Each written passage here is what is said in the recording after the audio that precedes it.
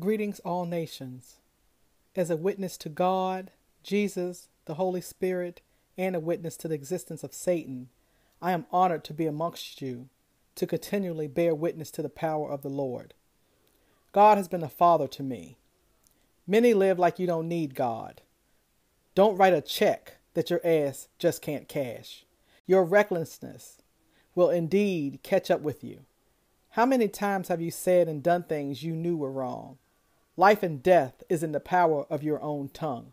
What got you into shooting up schools, churches, movie theaters, and crashed your planes into buildings and cut off heads? Satan is no longer running to and fro, causing harm and running back and forth to a safe spot. Nah, man, he is here 24/7 now. He has placed evil into the lives of the 21st century. Wake up.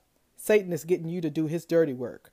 Pay attention to what you are saying and doing and what characters you choose to roll with.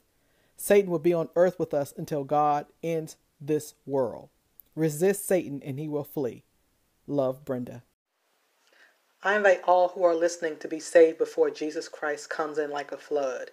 When you see him, it will be too late. Pray with me. Jesus, please forgive me for my sins. I believe you died on the cross and was raised for me. Please come into my heart and save my soul. Amen.